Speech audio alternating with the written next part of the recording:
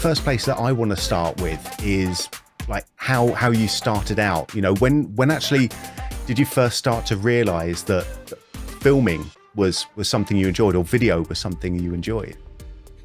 So it was back in high school, and I was also a big fan of like building little gas scooters and pocket bikes.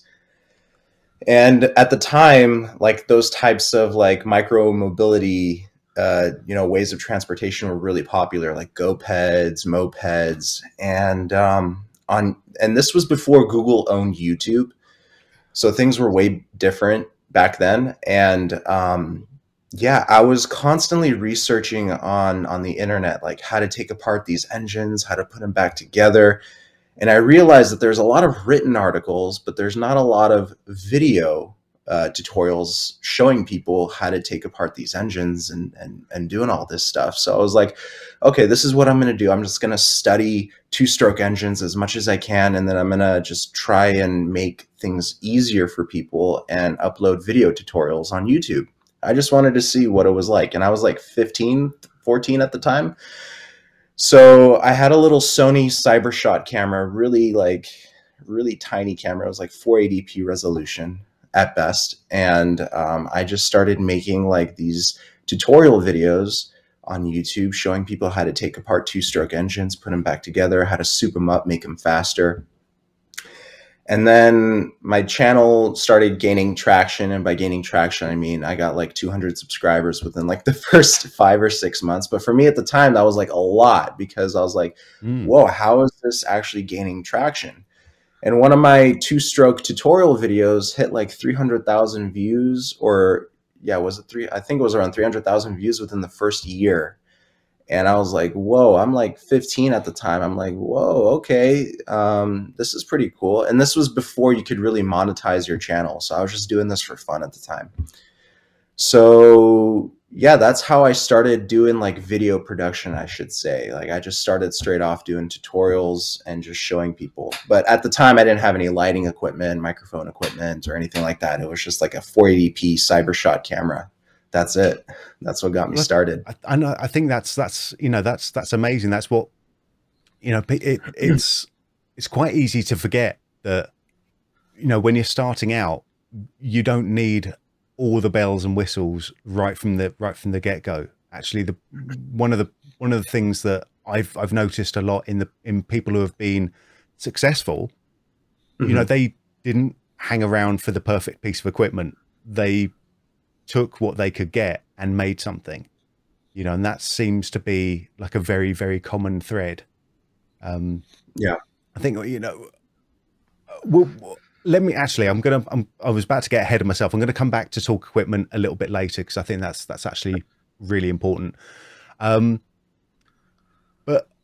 like taking that a little bit further, you've obviously gone past making videos about two-stroke engines. Where did that actually lead you? Where did that lead you after high school? Okay, so I graduated high school. I'm about like 17, 18 at the time. And my cousin actually got me this job teaching kids, like 5, 6-year-old kids, how to make like little, music videos or anything, little things like that, how to make cool like claymation, stop motion animation. At the time, I didn't know too much about it, but I was interested in videography and doing all this type of stuff at the time. So I got hired at the job. I told them I had, mild experience with cameras and editing, and they actually had a blue screen stage, which was really cool. So these kids would come to the studio. We would make a whole like party, like birthday party for them, and shoot a music video at the same time. And I was just shooting like on a little Canon camcorder in front of this blue screen, and we had an editor. And I was like, okay, wow, this is actually starting to be a lot of fun for me. I want to see what else there is out there to do. So I did that job on and off for about a year and a half. And, it covered the bills, so to speak. I was able to afford like a better camera, an A7S Mark I, and like a 24-70 Zeiss lens. So that was like one of my first like pro camera setups. And I was like, okay, I want to start making more money. How do I become better? How do I, how do I progress from here? So I went on Google, and I live in Los Angeles. So I was like, okay, maybe since I live in Los Angeles, it should be pretty easy to find like some sort of mentor or a client. Maybe I can barter with them. They could advise me on how to run a business, and I could give them free like video production work. So I came across this one life coach slash dating coach who lived in Marina Del Rey at the time, and I emailed him and I was like, "Hey man, I noticed you have a YouTube channel and you do a lot of dating advice videos, and I was really interested in helping you produce better content, so that way you can focus on just producing, the advice and stuff like that, and I'll handle the production side." So he said, "Yeah, let's give it a shot." So I worked as an intern for about 6 months for him. And after 6 months, he was like, "Josh, I'm going to start paying you $500 a month as a retainer." And I was like, "Okay, let's do it." And together we teamed up and we started producing better content for his YouTube channel. And while he was building his YouTube channel, he was teaching me tips on keywords, what specific keywords gain traction, and how to actually, he's the one who taught me all about clickbait. He was the one who taught me how to gain a person's attraction just by the title and the thumbnail. And his techniques worked. And he also taught me how to be better in front of the camera, how to present myself better. And that just increased my confidence. So at the time I was like, okay, if this guy can do it, then I can build my own YouTube channel and really start, pushing out content. So he started slowly paying me more every month, and then I started saving up more, and then I started buying more camera equipment. Sony a7R III I bought after, and I started, saving up, microphone equipment, lighting equipment, and that's how it actually started becoming a business for me. Yeah, I think that's actually really interesting. It's like you found a mentor in the dark arts of exactly. Yeah, because so this was at a time where YouTube was monetized again, because quite easy for people to forget that wasn't always the case. Exactly, there was a lot of time where you couldn't make money off the internet in a traditional sort of way, or in production sort of way. Exactly. I mean, yeah, you hit it right on the nail. I mean, it's literally when that happened, when I started working with that life coach, that's, I think, 2 or 3 years after Google started monetizing YouTube videos. So it was a pretty wild experience. Like, I never realized how people can make money off the internet. My parents never realized how people can make money off the internet. I was supposed to be an engineer like my father. And sooner or later I moved out, and they were like, how is this guy affording this? Like, how can he move out? They just don't understand like how the internet makes money for people. So I think we're living in an amazing time right now where people can just be like, you know what? I'm going to just be on my own. I'm going to start my own business and, do everything through the internet, make my money through I think it's a great opportunity for everybody to just, try something different. And, I mean, it's a very cool ride. I'm still on the roller coaster, but it's a very cool ride. Like coming back to the YouTube channel, then, like you've grown that organically from nothing. And that's not an easy path to hoe at all. I mean, we're looking at your channel right now, but oh yeah. So it's so what got my channel actually the traction was glide cam tutorials. So before gimbals, electronic gimbals were a thing, glide cams were super popular. Devin Supertramp, he made them extremely popular. Yeah, that was me. But yeah, this is one of the videos that actually gave people faith in the content that I was making. And glide cams were a pain to use if you didn't know like how to balance it, or you know where you should position your hands and stuff like that. So you know, similar to my two-stroke engine tutorial videos, I was like, okay, you know, using glide cams are very difficult. Let me make tutorials to show people how to use them properly. And I was actually wowed by the reaction that I got from the audience. They're like, wow, this guy made this extremely simple. So I was like, awesome. Okay, I'm going to start making a lot more tutorials on this. So I started producing a lot of glide cam manual stabilizer tutorial videos, and people really took to them and liked them. So I kept going. I've now put two and two together and realized that you're the one who taught me how to balance my glide cam and set up my Mavic Pro. So thanks for that. That's nice. Anytime. That's really good. All right. We'll talk about that. We'll talk about that later. Sure.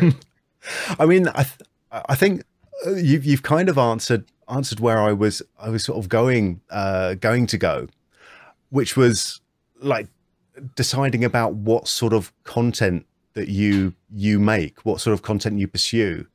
But actually, I mean, can you talk a little bit more about that, because you've got a mix of stuff on your channel.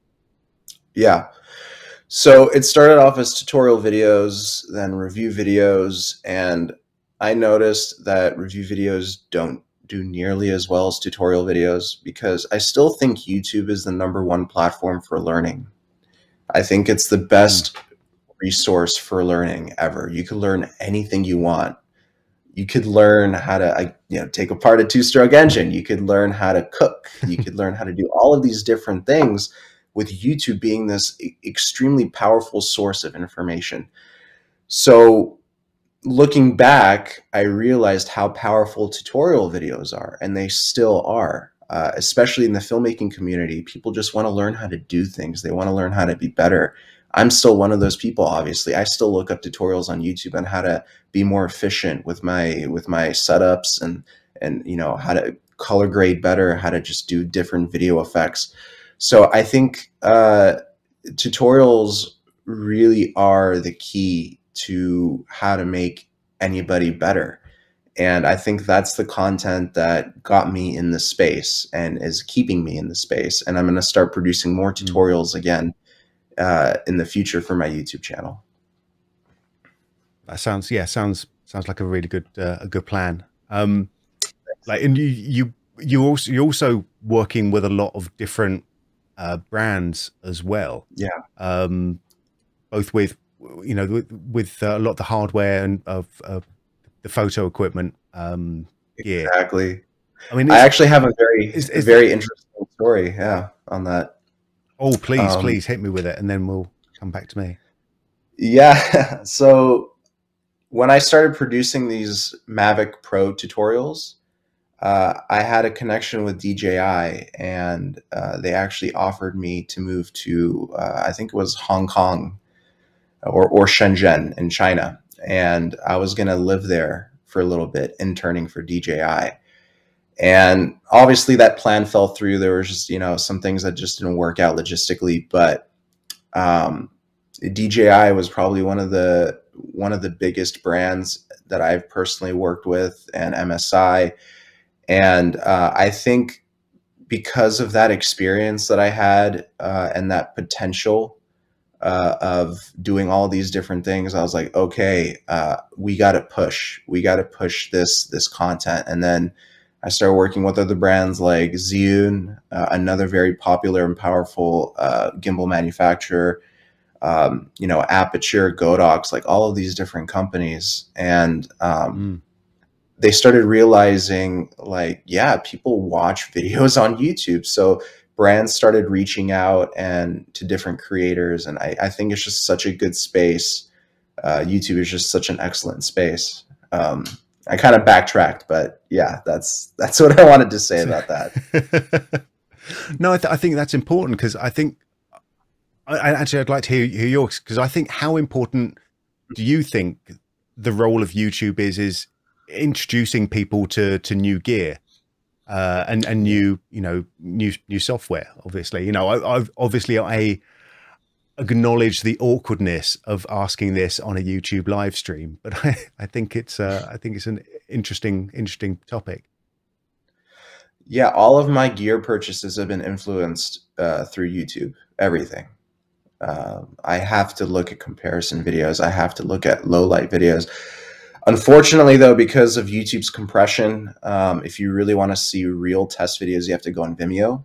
But YouTube was just like, the comment section. If you want to know what other people are thinking and you want to know like the majority of what people want to buy, you go in the comment section immediately. And that's like another incredible source of information that YouTube provides, is just a lot of user feedback. And I think that's the most important part whenever you make a purchasing decision and you're just unsure if this is what's going to satisfy your filming needs or production needs. Look at the comments, look at what people are saying. Forums are another great source, but I think YouTube, the comment section is a forum in a sense, Yep. So I think that's another great source of information, and that's honestly what influenced me a lot and a lot of my purchasing decisions. Yeah, I think you're definitely not alone in this room of two. Both of us fall into that same trap.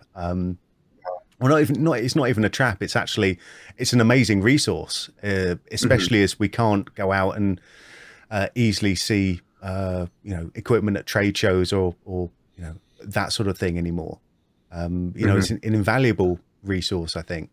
And it also helps to sort of get you aware of other brands that you might not possibly be aware of at the time, like smaller brands who are doing interesting and inventive stuff. I mean, have you worked with any of those types of brands? Yeah, there was one brand I'm trying to remember the name. It's called Varanus, and Varanus is like a type of lizard, and they're a company based out in Poland, and they make motorized sliders. So very, very small brand, but the quality of the parts that they use, because everything is manufactured in Poland, it's incredible. And I'm like, how is this company not killing it? How do people not know about this company? And they were actually one of the first companies that I collaborated with when I think I had like 5,000 subscribers. They were like, hey, let us send you a motorized slider and you tell us what you think in a video. And I was like, all right. And yeah, small companies like that. Another company called Digital Photo. They're another smaller company. And then at the time, Aperture was a small company too, and this is when they had their first gen lights, like the Aperture 1/2 W, I think it was called. I still have the light. And it's exciting to see how these companies just transform, how they evolve, like how lights now have microchips in them and AI. Like, who would have thought that filmmaking lights would have their own processors? Like, this is absolutely insane. So it's crazy to see how lights are now becoming as popular or as interesting as cameras are. They honestly are. Like, I'm obsessed with lights, especially ones that are RGB and different color temperatures and such. So yeah, I mean, these small companies are starting to understand like the importance of, YouTube. And I honestly, I was blessed to actually see a lot of these smaller companies blossom into like this incredible company.